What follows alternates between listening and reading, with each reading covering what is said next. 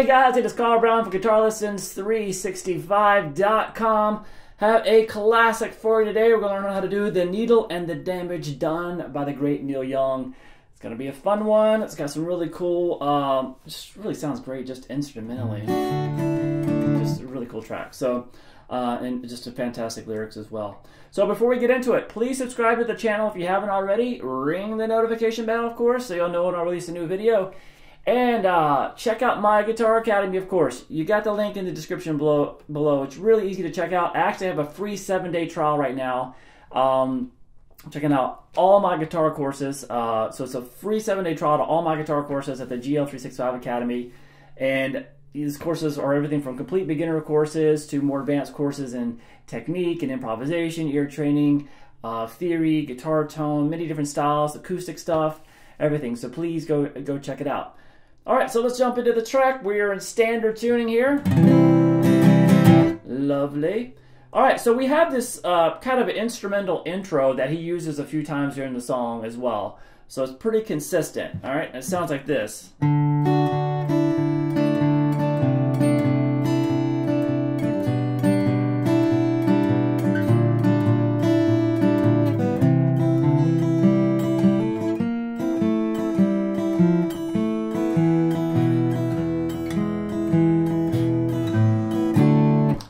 So let's start with that. So we're going to start, just kind of hold a D major chord here. And you're going to pick the open D string. Now when he's doing this picking, by the way, he's kind of accenting certain strings. So he's bringing up melody notes in there. But it doesn't mean that he's not kind of brushing against the other strings around it. The idea is to kind of give it a little bit of a fuller sound like he does. Where when he's picking, even downstrokes are up, he's not only hitting like one string at a time. He's usually hitting a couple of strings, but one of the strings is really prominent. So you can hear that, but you can kind of hear that other string in there. So that's kind of the picking style here, and it's just really kind of get that kind of feel going first.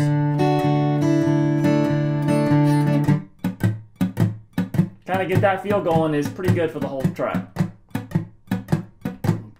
Up, down, up, down, up, down, up, down. All right, so let's grab that D chord now. So we're going to start, I'm going to say the open D, but you can always kind of hit that G as well.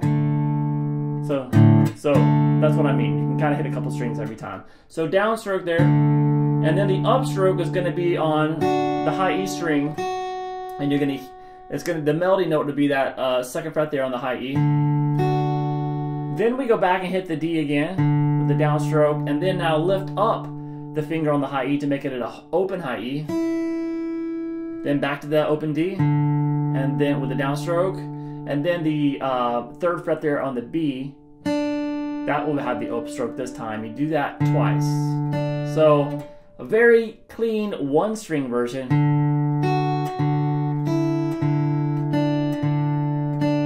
So that's the melody with the bass. Now keep in mind now, we want it to be a little bit wider pick strokes so you get more than single strings there. So that's a good way of kind of looking at it so you don't have to overthink it.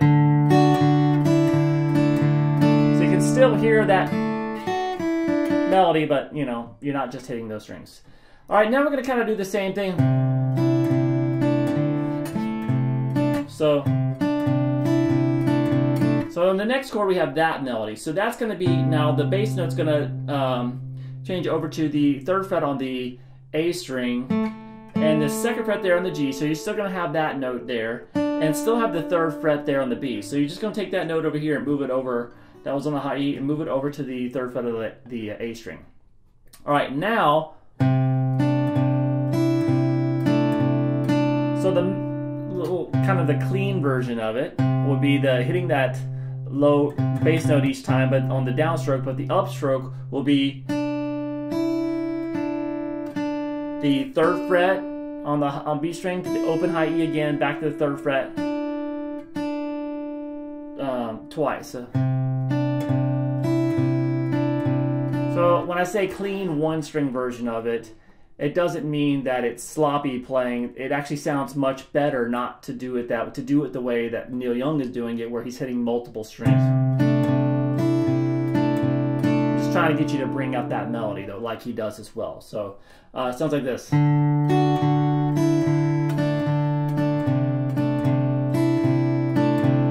So you said that kind of consistent rhythm. Get locked into it.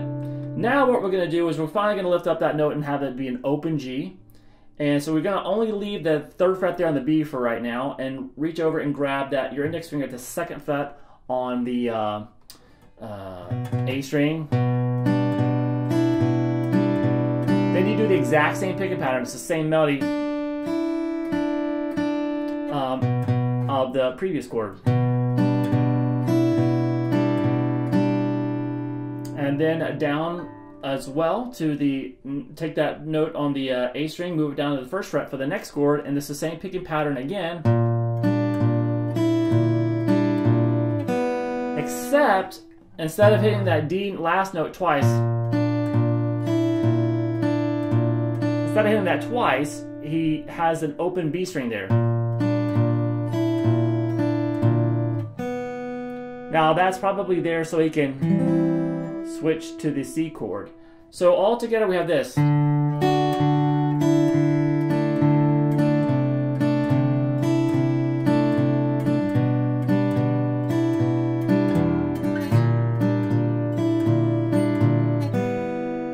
Alright, so it's very brief though, so I know that's like, whoa, what's that? But then we have this C chord, and on the C chord we have this.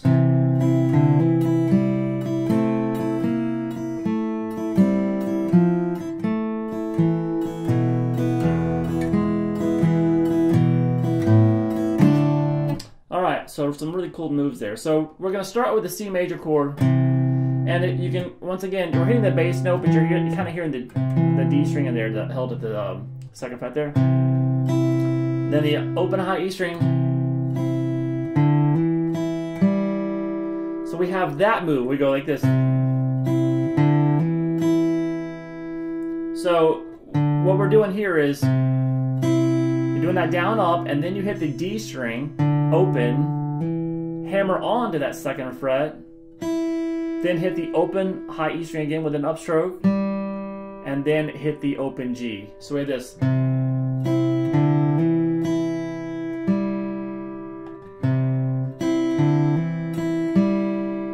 then back to the upstroke, always on those high strings.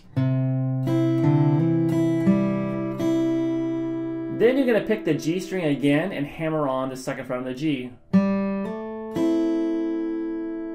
Now at this point, you can hear the C note drop out, because he's getting ready for this next chord.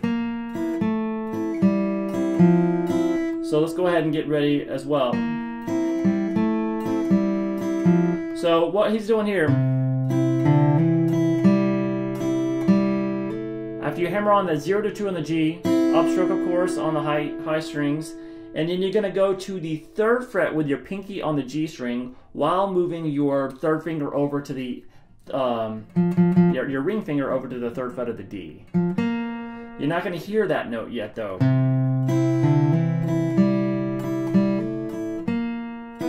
So now you're still holding this 1st fret, the rest of the C chord, the 1st fret there on the B and the open high E. So you're going to be picking that 3rd fret on the G, then upstrokes, 2nd fret on the G now on the melody, and the upstroke, open G, and now you're going to pick that 3rd fret there on the D.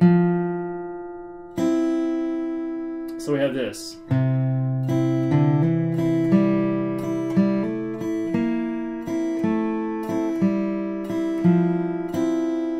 Alright, so that's the most technical part of the track. And then we're going to end this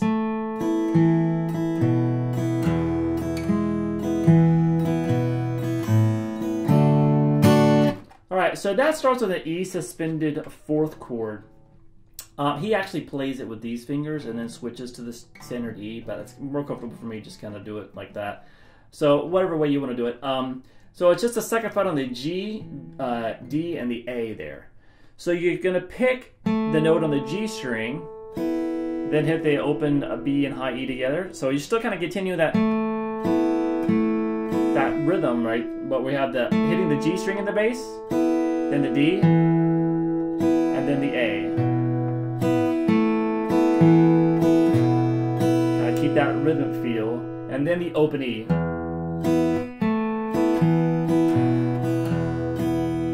So across all four of those strings. Now switch it to an E major chord. We're going to resolve it to an E major, and then once again you start the picking pattern the same. So you're picking the G string, then the open, the D, the opens, the A, and here though you then move to the hit an open A string, and then the high strings for the upstroke. So it kind of looks like this.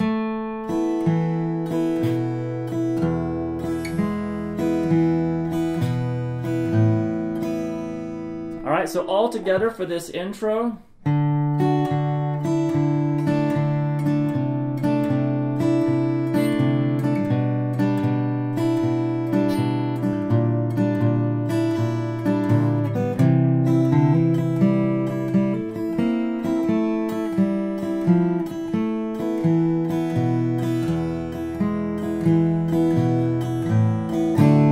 Now, once again, just make sure you're not hitting just single strings. Kind of brush a couple strings each time with both the consistent down and up strokes. But just try to really bring out those melody notes on top.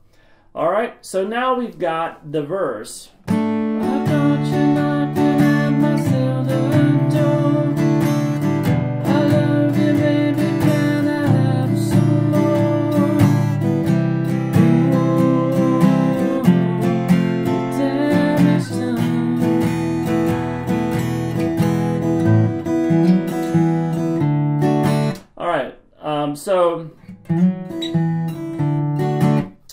Now that's kind of the same chorus we were using before. So that kind of second up, that'll down up, kind of really strumming across the chord. Now we're starting with that same D, and then going to that second chord that we had before. Now when he's doing this, he's still kind of like picking. You can still kind of bring it out. He's like picking an upstroke on the B and then the high E. So it's kind of like a rough approximation of the melody line that he's playing earlier. So you can do it like that.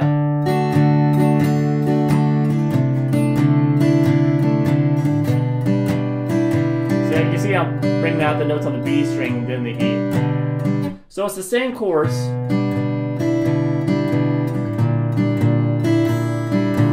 Then to that C without any kind of moving around on it. Then what he does is he switches that to an F. You can put the F in the bass here if you want, but from watching videos, I don't really see him doing that too much. He just plays the C and then switches to the F, kind of the old folk guitar way, which is just, you play that C major chord and then just move this note that's on the second fret of the D string, move it over to the second fret of the G, and then add that third fret there on the D string. So that's like an F with a fifth in the bass. So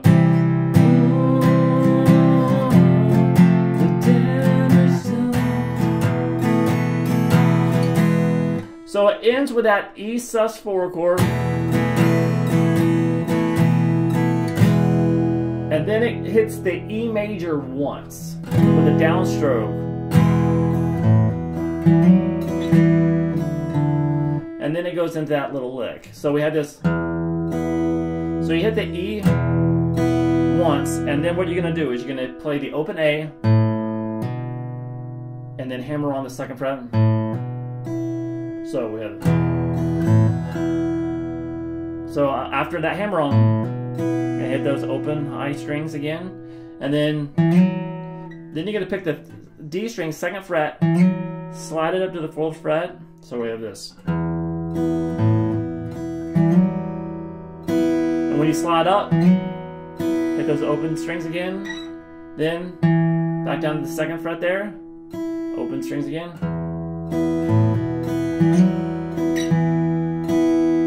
and then back. So all together for the verse. I got you knocking at my cellar door.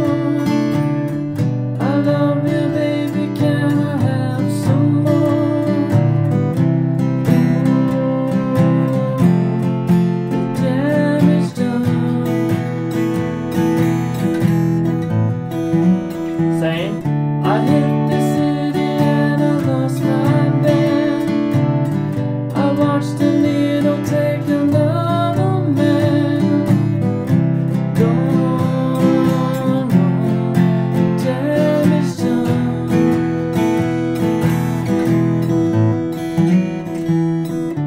Then we're back to the same thing. That was the intro. So those are really the only two sections of the song. He keeps going through the verse, playing just the same way each time, and then they keep going back to that little instrumental version of it. Now at the very end of the track, we have the outro, which is kind of a little bit different version of the instrumental intro and stuff. So it sounds like this.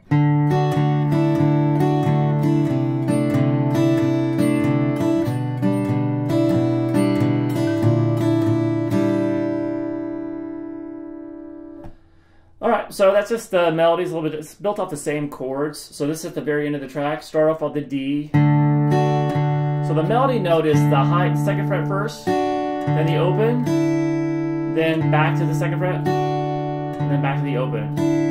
So it's a little bit different. And then we go to the next chord, and the melody note is first that note on the B string, and then the high E, and then again. So those two notes kind of back and forth twice.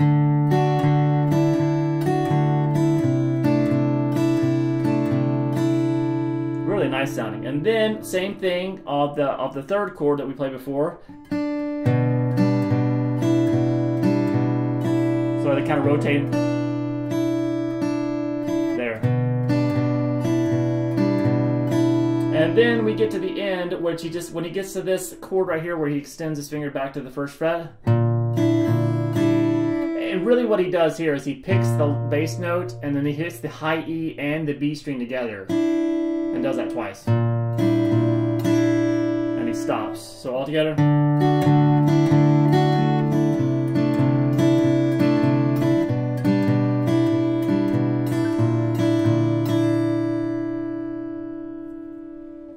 Alright, so I hope you guys enjoyed it. It is a fantastic song. Short one, but it's got some beautiful guitar work, some beautiful melodies, great lyrics, so you can't go wrong with it. So I hope you enjoyed it. I'll see you again soon for guitarlessons365.com.